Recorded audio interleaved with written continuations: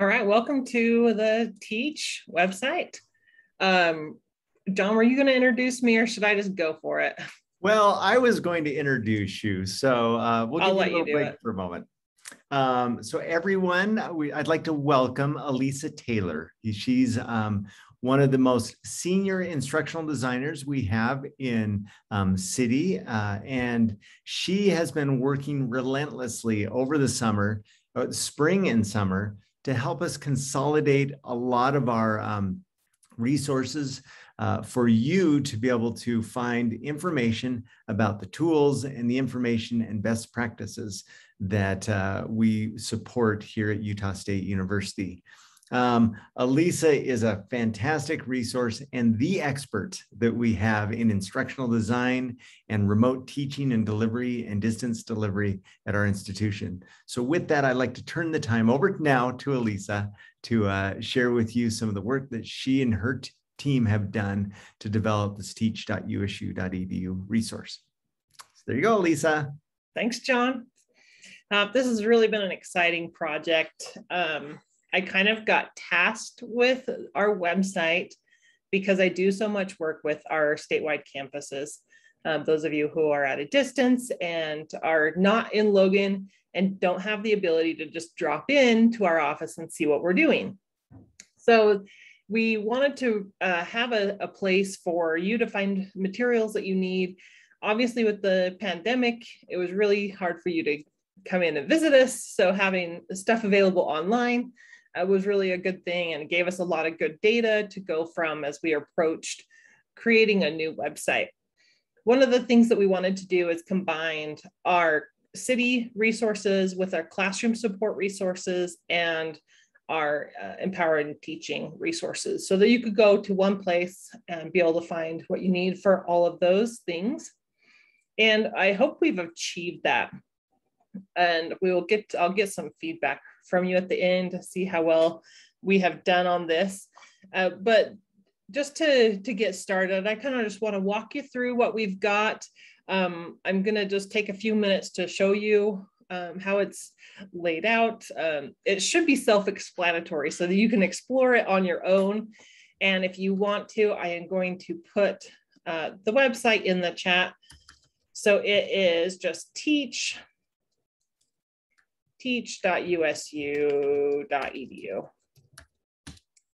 So feel free to click on this and you can explore while I'm talking if you want to, or you can follow along with me. So along this top bar, we really wanted the search to be highly visible so that you can get to what you need, what you're looking for when you need it. Chances are if you come to this website, you're probably looking for something specific, how to do something in Canvas or how to do something in Zoom. And so you might want to just jump into searching the site for things that you might need. So we made that really prominent. We have tried to update and add in images that will help you find things a little bit easier and search results. So I can look up assignment and I can get a bunch of different results that deal with assignments, and hopefully you can find the one that is pertinent to you. We've tried to put on our website just things that are really helpful for you, things that you might need or might use, and to be able to see what those things do and how to do them. Some of them are specific to things in Canvas, and some of them are more general. We've added on each one of our tutorial pages a little video that has just a little bit of audio, but it's mostly music that most of it doesn't talk you through much. But it'll show you the process that you need to do something that you're going to be doing. And so that's kind of really nice for people who don't have a lot of experience with Canvas yet. They need to see where to go to find things. Sometimes just a small screenshot is not helpful. And so these full videos, we kept them short. Most of them are under a minute long, just to show you quickly how to do that particular step. So we hope those are going to be helpful. Below the video, we break it down into specific steps. So if you're someone who likes to skim, through things. You can see the instructions to go through it. And if you've done most of the steps, but maybe there's a piece of it that you don't remember from the last time you did it, this will allow you to jump really quickly through that content and find the thing that you need. Over on the left-hand side, we've tried to list everything that's pertinent to the tool that you are looking at the time.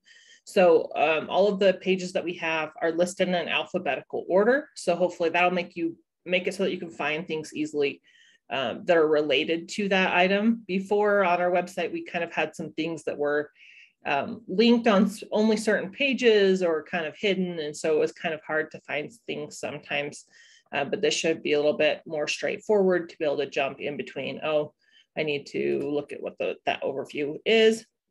And then you can kind of check that out. So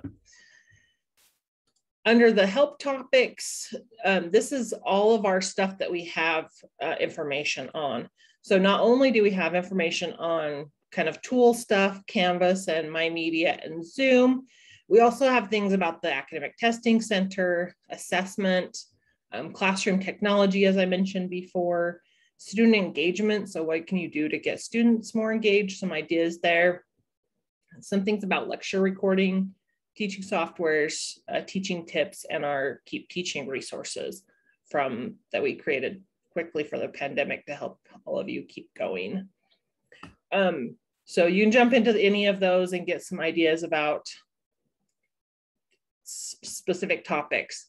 One of the ones that is extra, has some extra content that you might not expect, this teaching software, that kind of includes all of the big stuff, what we call kind of the big three, Canvas, Zoom, and MyMedia, but it also includes a bunch of additional stuff that you may not know that we have at Utah State.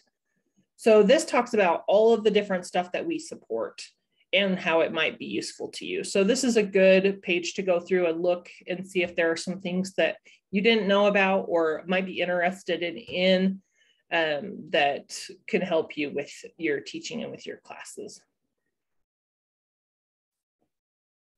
Under the workshop and events, we've combined our city workshops with our Empowered Teaching Excellence events because there are so many of them.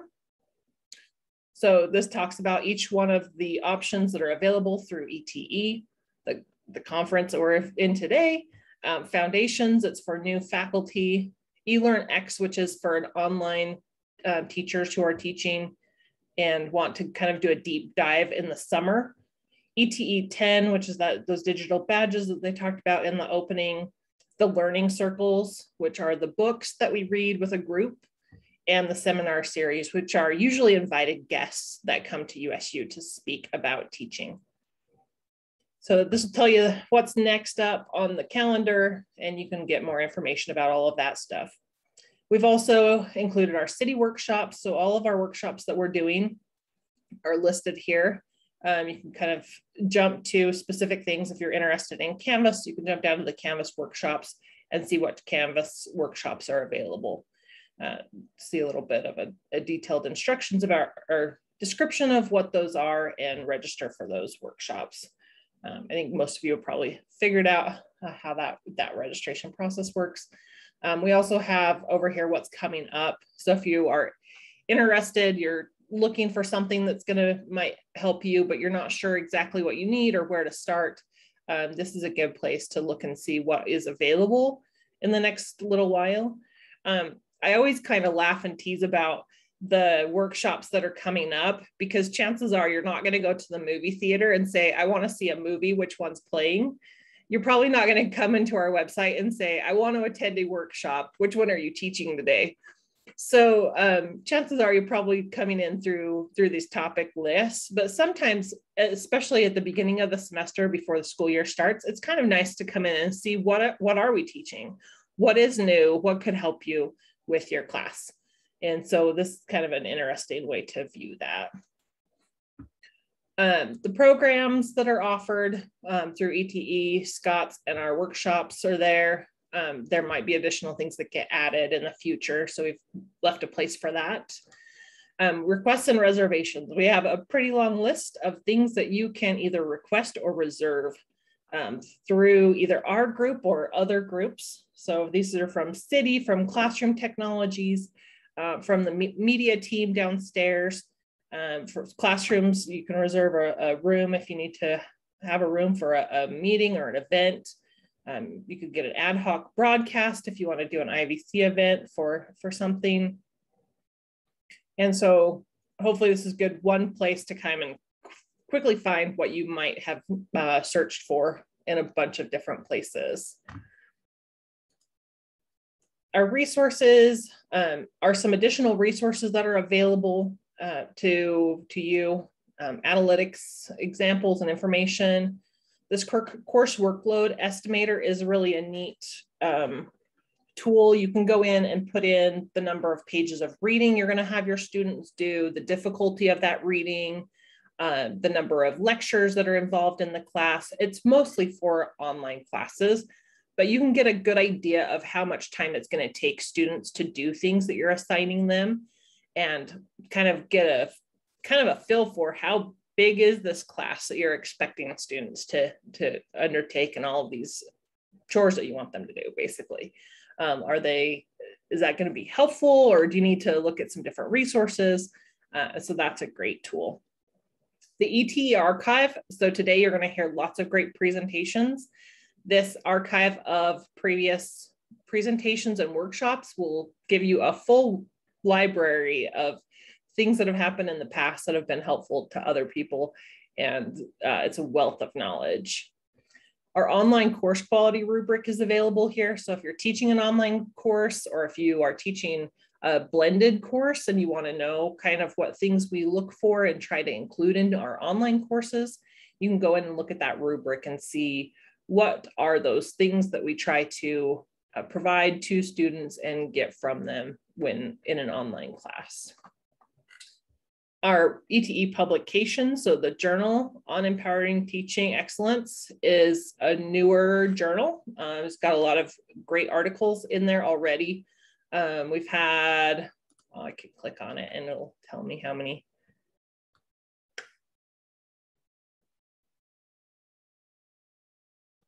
Issues here. So you can see several issues that have been published and are available that help you with teaching ideas and see what other people have done. So that's kind of a fun resource. And a couple of other things there.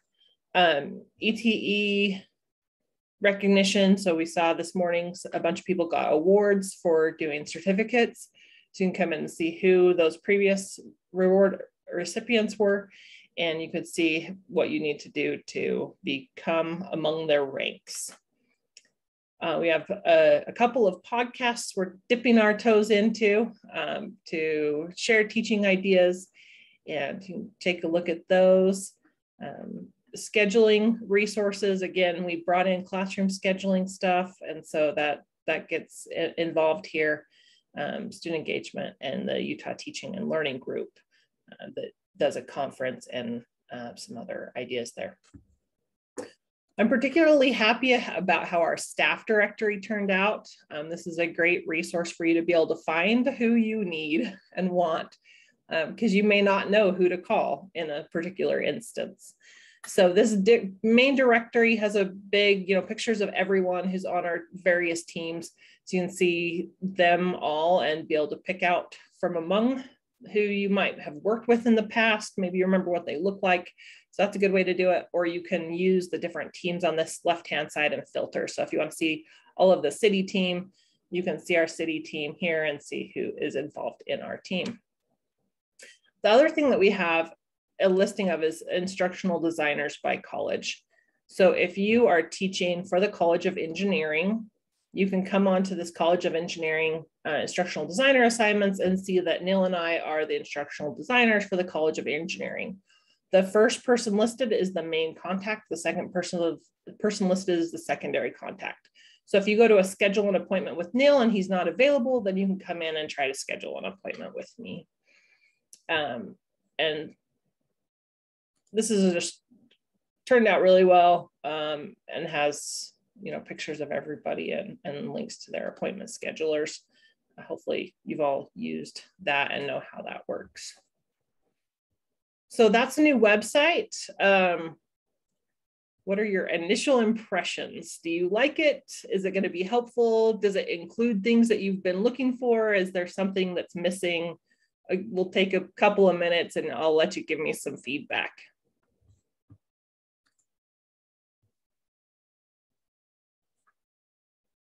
If you have any.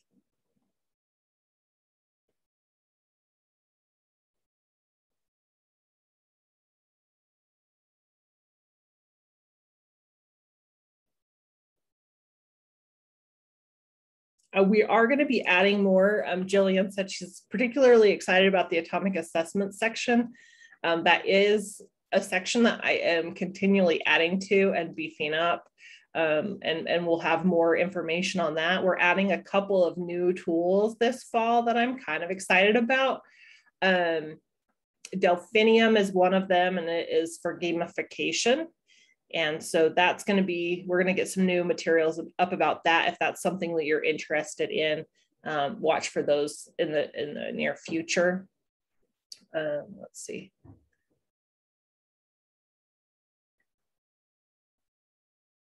Okay, great, Dory, thank you. Yep, I agree that it was kind of confusing to find things previously. So it's kind of nice that we have everything all together now, as much as we can, from at least from our group, or our groups. All right, one more thing that we are going to be working on in the next semester and going forward into the future is we are going to be sending out newsletters. And so this is a sample of a newsletter that we're sending out for the summer, talking about some changes and some things that are coming up. Things happen in technology so quickly that it can be daunting sometimes. So we're hoping to do a better job of keeping you in the loop on things that are coming out that are new, and to show you what things are available. Canvas does updates every 3 weeks. Usually they're small updates, but occasionally there's something that's really helpful or that could be really helpful for you. We tried to do these things in the end of the semester or the end of the summer to show you things as you're coming back. And so we're going to do that a little bit more frequently in the middle of the school year as well, so that you can get the information about what is coming up. So I did want to show you this resource. It's going to be coming to your inbox shortly, but here's the information, and you get a first glance of what's going on. So you're aware of the email change, but you may not be aware of how that impacts you and impacts students. One of the things that it does is it makes it so that students have their own Zoom accounts so they can log in. It also makes it so that you can require them to be registered. We encouraged you to not do that in the past because they didn't have the Zoom accounts, but now everyone can. So if you want students to be registered for the class to be able to admit it, that can help with your security so that you're ensuring people don't come into the class that aren't associated with USU. A word of caution, if you are going to have guest speakers, that would preclude your guest speaker from joining. So be aware of that. The other thing that it does is it allows students to have Office 365 accounts, which can give you some options to do Office 365 types of things. And we're going to be including some more information about how to turn those types of assignments on in Canvas, because there's some options for Office 365 assignments that could be more collaborative. And so we'll be getting more information for you through our website and probably through the newsletter as well on that as the fall semester progresses and we kind of work out the details of how that's going to work. One of the things that's come to Canvas over the summer that is a little bit exciting, they are doing a participation data in the new analytics. And so if you want to turn on new analytics as a feature in your course settings, you'll be able to see the day after you turn it on, you'll be able to start seeing attendance, and after students start showing up, of course, of what's happening there. And probably the thing I'm most excited about is the student annotation. So for years, you have used the speed grader and people have asked and requested for the ability for students to be able to do a similar annotation on their assignments. And so Canvas has made that possible, and I'll just show, hopefully I can't go full screen. Maybe I can zoom into this though, so you can see it a little bit better. Actually, I better do this.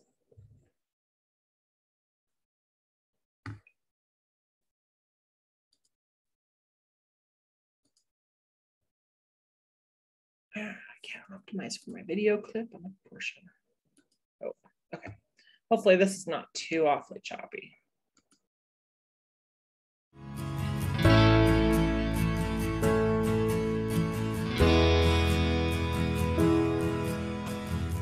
Instructors can use an annotated assignment type to upload a file for students to annotate and submit directly in Canvas. In the assignment creation page, instructors can select the option to create a student annotation assignment type. The file that should be annotated is uploaded for the assignment as part of the online assignment type. Students can complete the annotation assignment directly in Canvas using the annotation tools in Doc Viewer. Annotations can also be created on the Canvas Student app. So that's just a brief look at that option. There is some note that not all students may be able to do the annotations depending on their particular device. They encourage you to leave an option for students to do an upload as well on the assignment type, but that's pretty exciting. I know we have a couple of instructors that are looking forward to that and have been requesting it for some time. So that's an exciting thing. A couple new things in Zoom that you may or may not be aware of. I was telling my other co-presenters this morning that you might not know that you can move video around when you're looking at the gallery view in Zoom. And so you can click and drag different video windows around on that gallery view to put them in places where you want them to sit, but it's going to be improved even more by an immersive view. So the immersive view kind of puts a virtual background around your whole class. And so you see like an image of a classroom with different pods on that video, and you put students' heads where you want them in that pod. So you can kind of create groups in your virtual environment. Now you're the only one that sees that. The students don't see that immersive view. So it may not be helpful for everyone, but it might be helpful for you to remember where people are, what groups they're in, and what they're doing. Maybe put some of your less active speakers more up front and center so that you can remember to call on them more frequently if you're doing a web broadcast. So that's kind of an exciting thing. I think it's fun. I don't know. After being in Zoom for a whole year, it seems like a good idea to have a little bit of something that unites the whole class and puts them on the same background. In breakout rooms, when you have started the breakout room, when you go to do a content share, now that you have the option to share to the breakout rooms. So if you have materials that you've prepared on Google Slide, well, Google Slides is the easiest because they could do that with a link. But like if you have a PowerPoint or something like that you want to share while they're in their breakout rooms to have instructions or a reminder of what they're supposed to be doing while they're in those breakout rooms, you can now share that content. So that's pretty exciting. And you may have found already that new emojis are available in the reactions menu. So yes, you can send me the poop emoji. And Karen send me a smiley star hearts. Lucy, did you have a question? Or are you just practicing? No, I was playing, sorry. Oh, that's all right. I love it. It also has support for gender pronouns. So if you want to go put your gender pronouns, you have to turn those on in your Zoom, on the Teach.usu.edu website first. And then you'll have the option when you do it, if you want to share those always, or if you want to decide when you share the gender pronouns. And then you get asked at the beginning of the Zoom meeting for this meeting whether you need to share those pronouns or not. So that's kind of a nice feature. And then it will be available and visible next to your name. Atomic assessments, we now have Proctorio available in atomic assessments. And so if you've been waiting for that for a while, that is available. If you're not familiar with atomic assessments, it is something that came out spring of or was it fall? It was fall of 2019. So it came out pre-pandemic. But it is a nice little assessments tool for giving instant feedback. So on a question by question basis, students can check and see if they got their answer correct or not. And so it's perfect for formative feedback, so that as students are going through things, they can see, am I understanding this right or not? It does offer some other question types that are available as well. So it's kind of a fun little tool, and you might want to check that information about that out in our website, or check with me to get information about it later. So that is kind of a summary of what has come out new this summer. I will stop sharing and see if you have any questions on any of that that I can answer up to this point.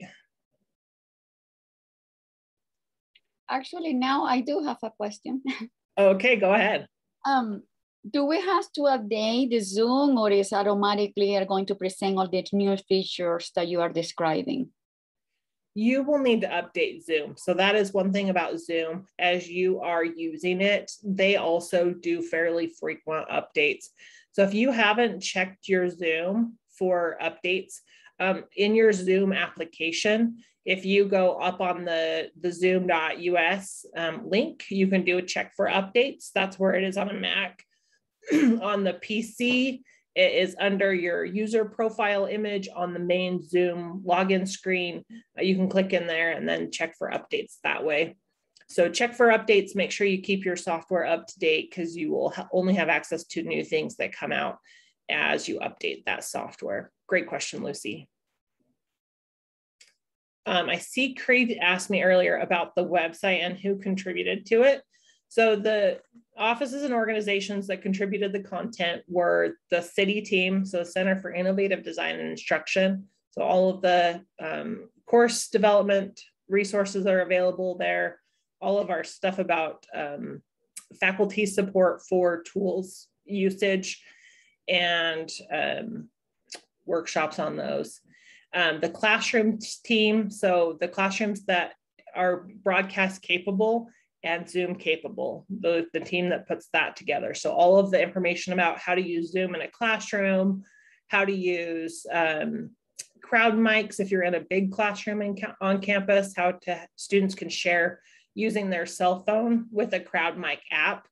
They just click on the button on the app, and then their microphone in their cell phone becomes a speaker, and it can be shared to the classroom and to those who are on Zoom. So some things like that from the classrooms team, and then the ETE group also contributed some of their resources. So, all right, I think I've got everybody.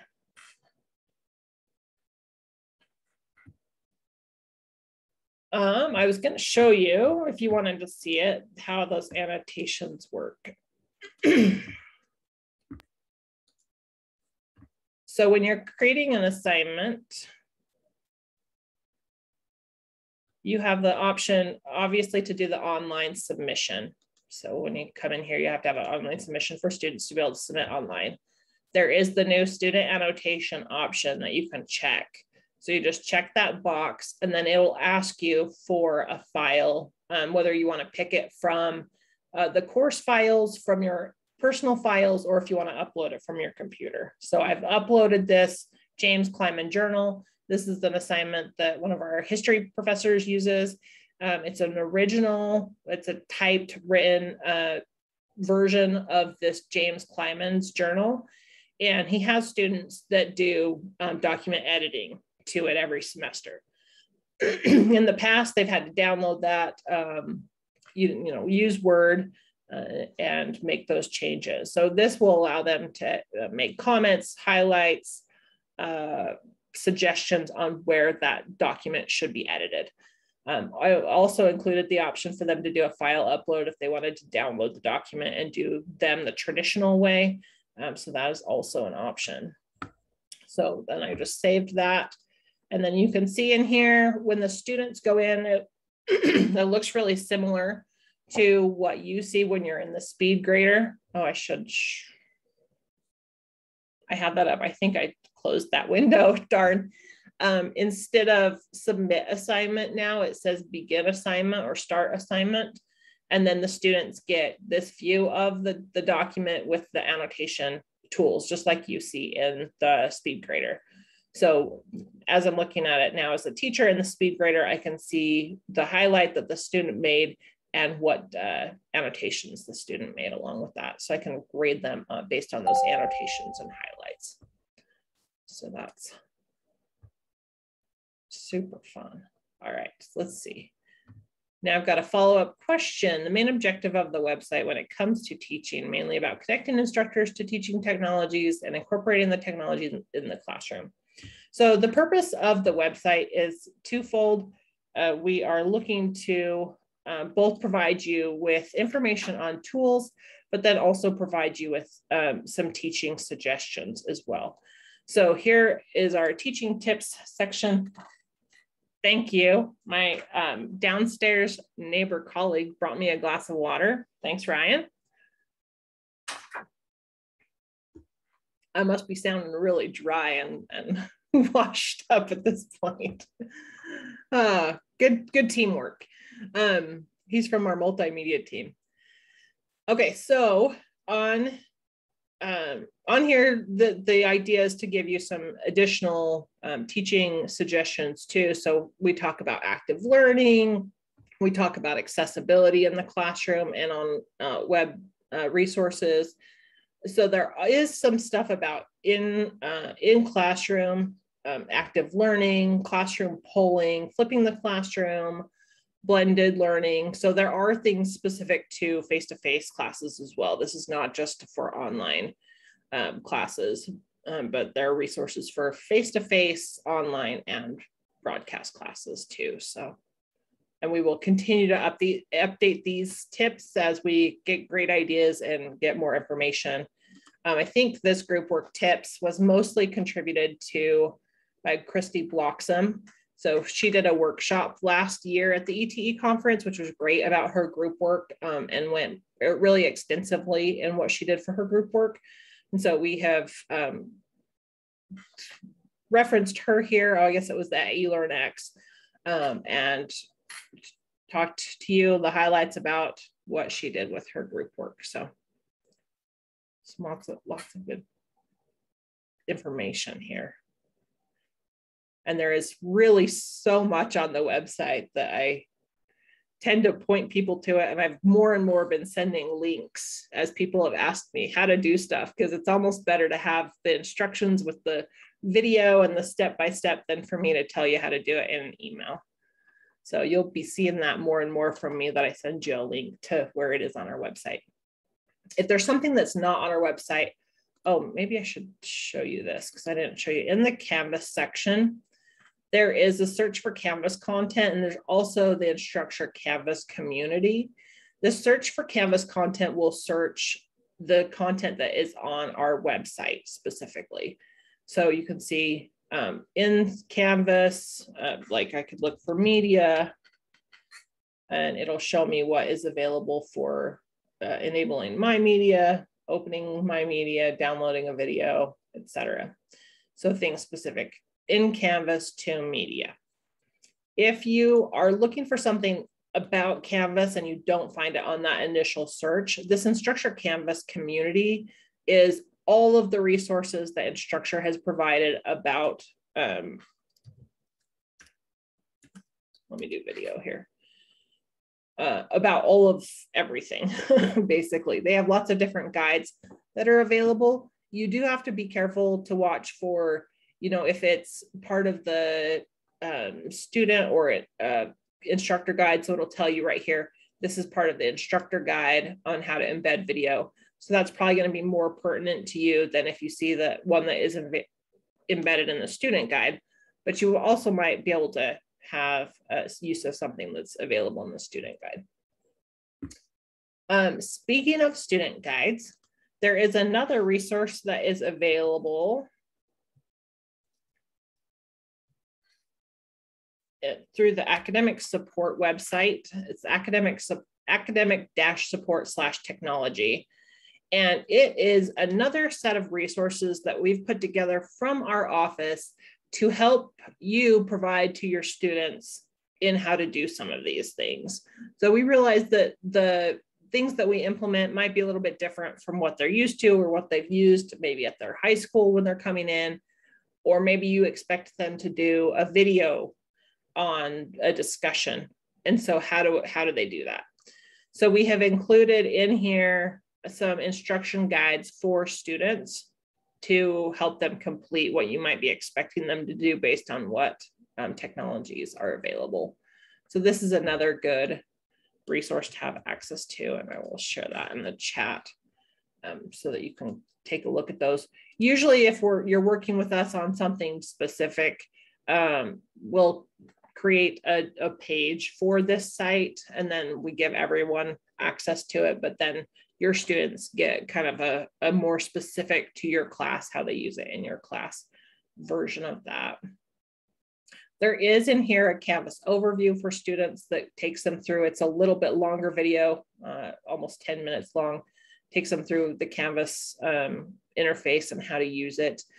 They're probably not as frequently as there used to be, but students coming into college often have phobias about the technology and using Canvas too. I know some instructors kind of struggle with it and some students kind of struggle with it. That was one of the biggest takeaways that I had from teaching a class was how big of technophiles and technophobes we have of students who are taking classes and how it scared them. And so I tried to do my best of my job to help them through what they needed to do and show them the steps to do it. And I think that might have been part of what helped me start creating materials for students that are related to things that we're showing you how to do from our office. So that is another really good resource that we are continuing to add to. Well, that is what I have for you today. We'll end just a little bit early unless you all have some more questions. Oh, Karin, sorry. Like to point students to the Canvas notification preferences. Yeah, that's an excellent one on the notification preferences and how they adjust those. That also might be something that you want to do this semester if you have been inundated with all of the different notifications. You can change those in bulk, and Canvas also sometime in the last year made it possible for you to adjust notifications for just a single class. So if you have a class that you are taking or teaching that's going to require more notification, you can adjust notifications for just that course. So if you don't want to hear from your general ed class of 700 students very frequently, but you need to hear more from your upper division course with students meeting more frequently and having fewer students, then you can adjust those notifications, which is really nice. Yeah. All right. Any other comments or questions before I end today?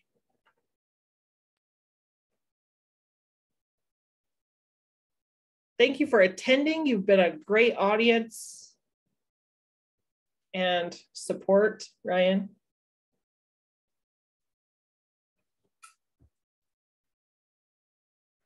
Thank you.